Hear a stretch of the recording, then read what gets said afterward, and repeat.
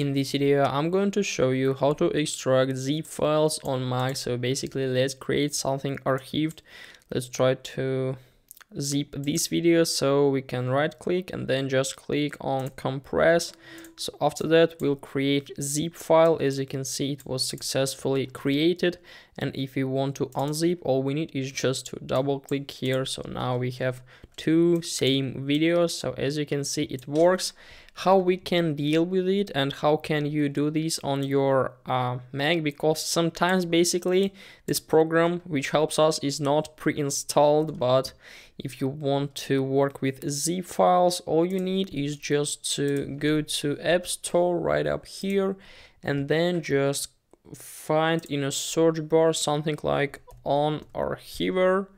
So basically there are a lot of different apps, and this one, for example, is totally free, but the app which I'm using is the Unarchiver, and the icon looks like this.